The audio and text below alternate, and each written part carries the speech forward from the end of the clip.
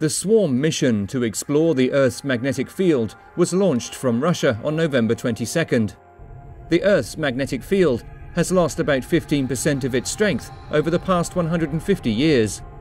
The magnetic North Pole was moving at about 10 kilometers a year before 1994, but the rate has increased to around 65 kilometers a year since 2001.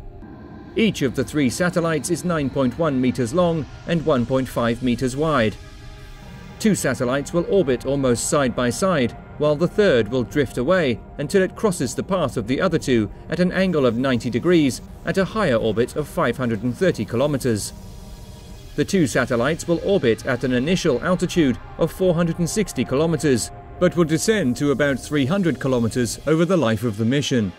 The difference in orbits should allow the satellites to capture all the magnetic signals originating from Earth, as well as those caused by solar winds.